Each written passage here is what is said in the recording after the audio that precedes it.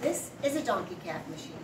What's great about this particular piece of equipment is it not only works the meaty part of your calf in the back, but it also works the really sexy high heel muscles on the side. So in all seriousness, if you're looking for a well-rounded calf workout, this is the machine you want to choose.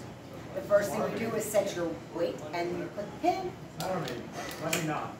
So very much like our standing calf machine, should you outgrow the weight stack, there's plenty of space to add free weight at the top.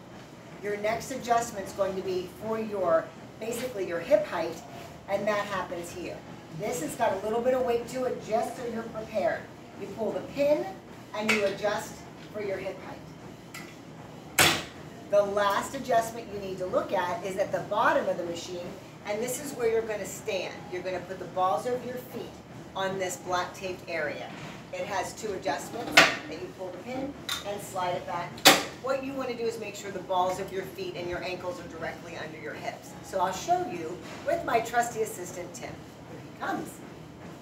Ready to work your calves? Yes, absolutely. All right, so you want your hips, not your low back, but your hips under there. That's good. So once you have the balls of your feet on the block, you notice his hips and his ankles are right in line.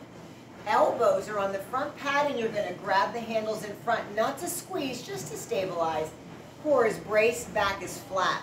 So we're ready to go. Soften your knees and come up onto the ball of your feet. So you're going to get a nice stretch right here at the bottom of the motion. Make sure you drop below your toe line. And on that extension, make sure you don't lock those knees out.